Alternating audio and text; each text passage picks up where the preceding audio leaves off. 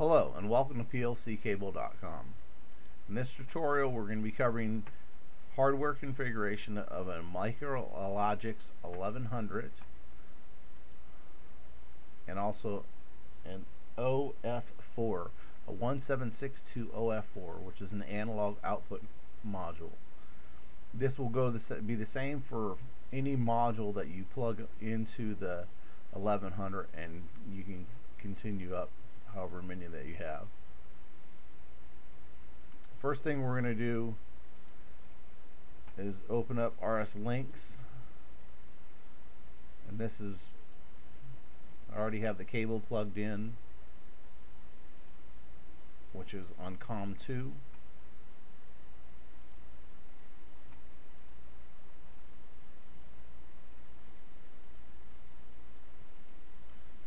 You can see all this through our other tutorials if you need more information in it. I'm just going to run through real quick on the configuration. Comes up successful. At this time we're also going to add the Ethernet IP, because we're going to be doing that as well.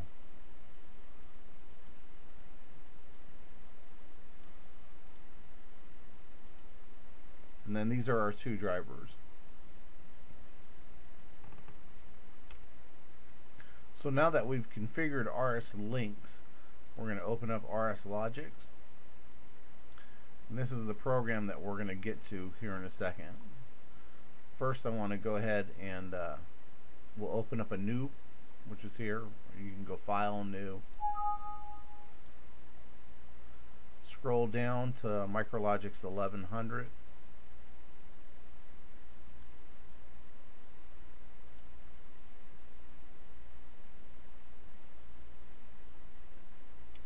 First thing we're going to do is the I/O configuration, so you can double click on that. We're going to read the I/O, and we already have the driver set up that we created, which is the DF1 driver.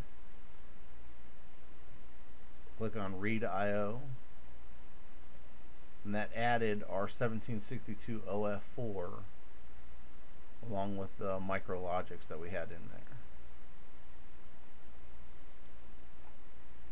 Now that's done with our hardware configuration. That's all you have to do to set them up. Now you can go back in and set up each individual properties if you want.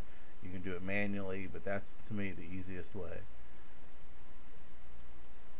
Next we're going to do the channel configuration. If you take this off of boot enable and put in your address. Now you need to find out what your local IP address is. Let's see if I can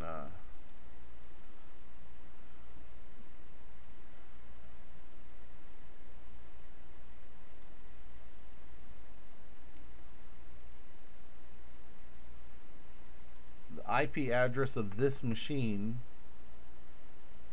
If we go down here, install properties.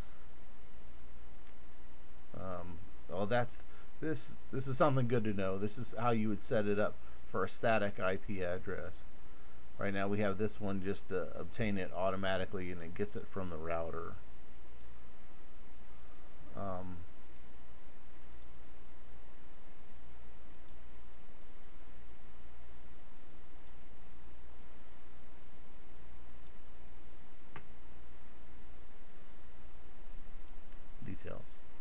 Okay.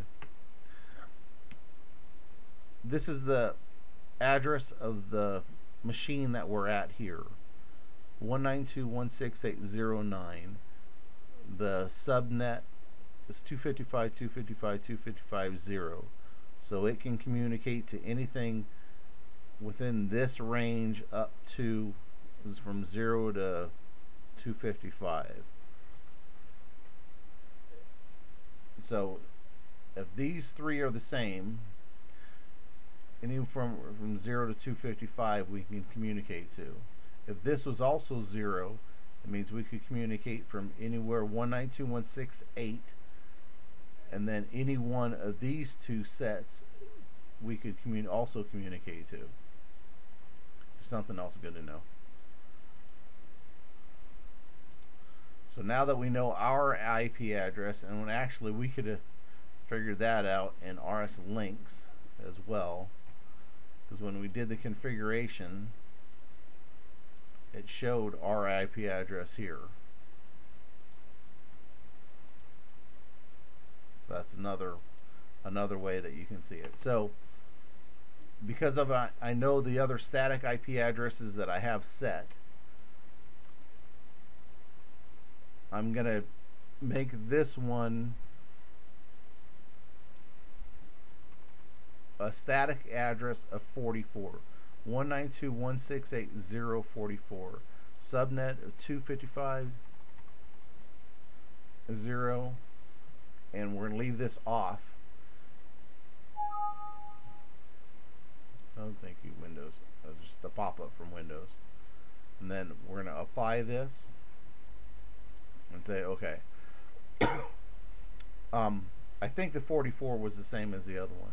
So what we could do is download this, but because I already have the program wrote, I'm going to open up that program and we'll take a look at what it is in there. So I'm not going to save any of that, but let's open this up and take a look at it. The I/O configuration. This one here, we're using the OF4, so all that is the same in the current program that we have. The driver is configured to DF1 automatically on this one, and the static IP address is 69 that we're actually using on this one. So we're going to leave it at 69. That's a good number. I know the other things that are out there and that's not being used. And that's something that you might want to check with your IT department to make sure that you're not going to conflict with anything else that's on your local network. So we can just download this.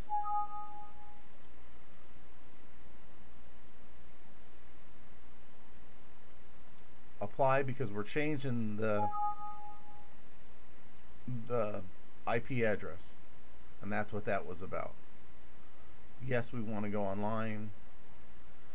And now, because we set the IP address, we can go back here and we can see it here. This is with the USB cable, is the DF1 driver.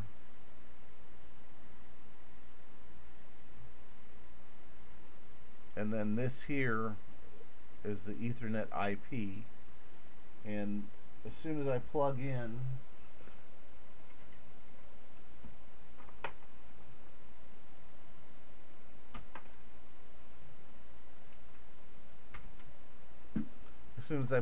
the Ethernet, the Cat5 cable, then you see that this one comes up. And this is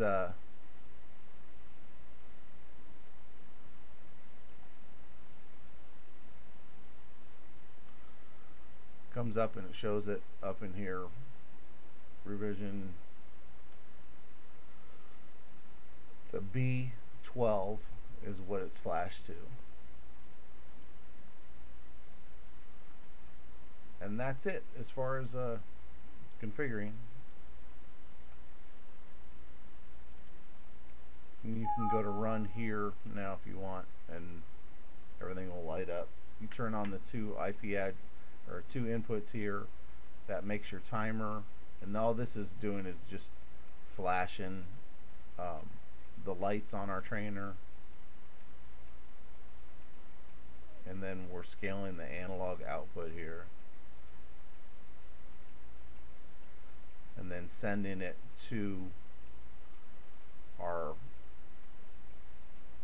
output, which is a 0 to 10 volt DC meter that we're actually running it to. That's it. Hope this helps. Have a good day.